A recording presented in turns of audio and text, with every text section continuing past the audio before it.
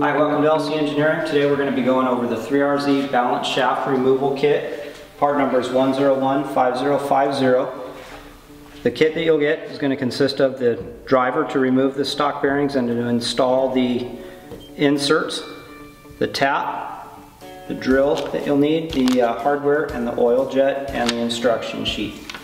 Some of the basic tools that you'll need: obviously a drill, some Loctite or some thread sealant, some tapping fluid, basic hand tools, sockets, tap handle, hammers, and a torque wrench if you go back to the factory torque setting. Okay, the first thing that we're going to have to do is remove the front timing chain cover. Now to do this, one thing you have to remember is you have to remove, or at least loosen up, the oil pan, and the oil pan pickup tube also has to be removed because they are attached to the front cover.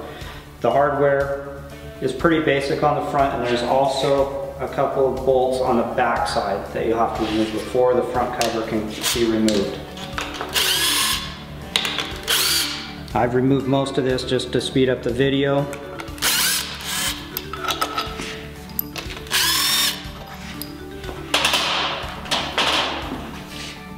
The front cover should slide off pretty easily, which brings you to basically everything inside. Your countershaft balance are here and here, the chain, the tensioners, everything, and a lot of that is going to be removed. First thing we're going to remove is the timing chain guide. Now these are going to get saved because they will be reinstalled. Now, these are the parts that are not going to be reused.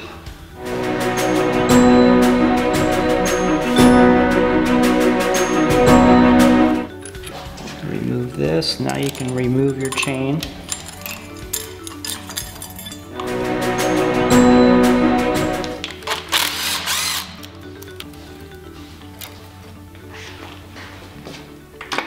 And now we can remove the countershaft.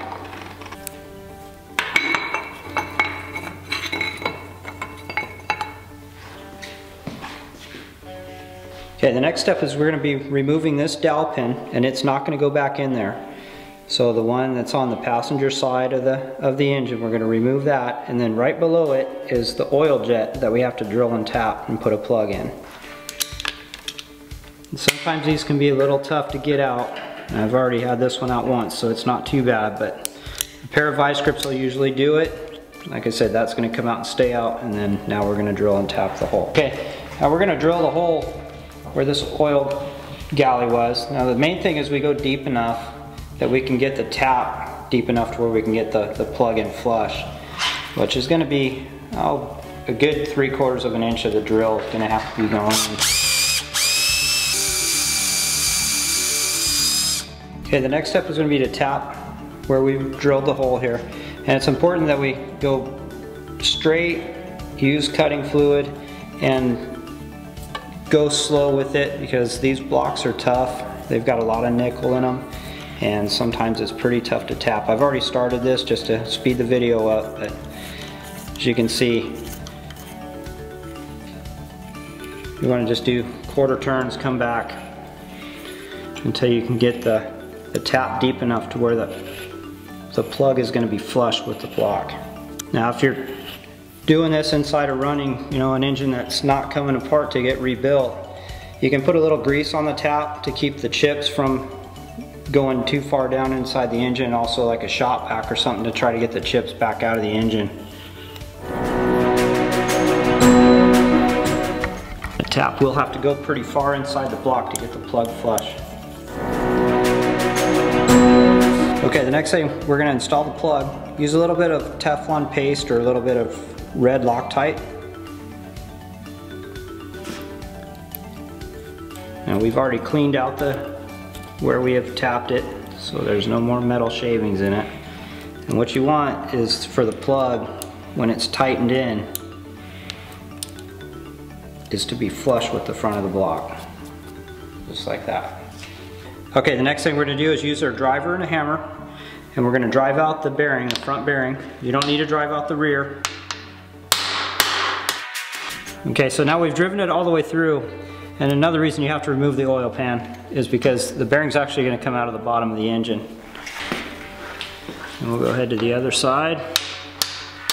Okay, so same thing on this side. Now that we've driven the bearing out, it'll come through. Now sometimes if you're doing this on an assembled engine, you will have to turn the engine over a little bit to get clearance enough to get this back out of the bottom. Okay, you can see this is a stock bearing, and it's got a hole in it for the oil galley that runs up, and this actually feeds oil to your front countershaft balance journal. The one that we make doesn't have a hole, so it's basically plugging off, closing off the oil galley, because without the countershaft balance in there, you don't need oil going up there. So we're closing off the hole with the new insert. Okay, now what we're going to do is use our driver again, and we're going to install the new insert, get it lined up straight. This will pull a little bit of material, so you're going to want to get everything cleaned up before you put it back together, and we'll do both sides the same.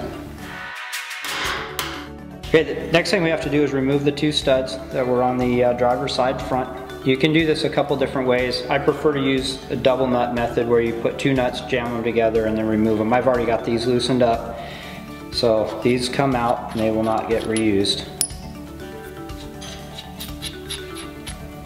And now basically the front of the engine is ready to start reassembling. Okay, we're going to now install the oil jet and the driver's side chain guide.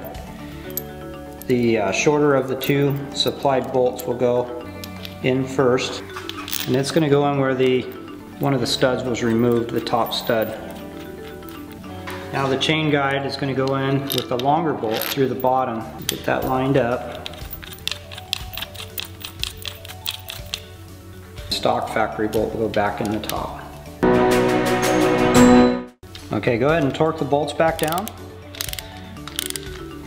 In the instructions it'll tell you 14 foot-pounds. Okay, now we have our driver's side timing chain guide on, the oil jet's on. The next thing we're going to do is reinstall the crank trigger. That has to go back on because that's what spaces out the lower timing chain gear to be in alignment where it needs to be, just like it came off. The way it works is the oil feeds up through the jet, and it's got a jet squirter that actually squirts down on top of this gear. So as it's running, it's got fresh oil supply to the gear and the chain. The last thing we're going to do is reinstall the passenger side guide.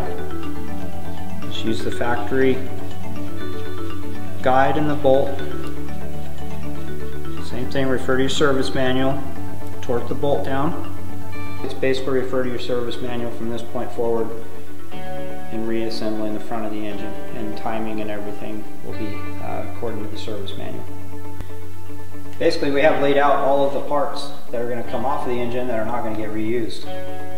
These are your countershaft balancers, the chain, all of the idlers, all of that.